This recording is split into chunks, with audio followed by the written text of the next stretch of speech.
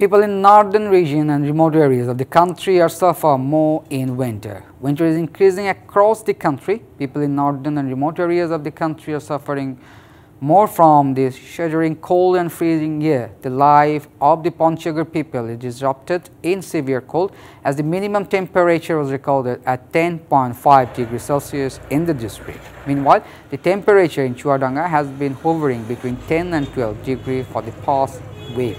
The temperature was recorded at 12 degrees Celsius on Wednesday morning. Meanwhile, low-income people of those regions are suffering a lot in severe winter. The number of the cold-related patients also increased. Diarrhea and pneumonia disease. Children and elderly people are suffering from respiratory problems more.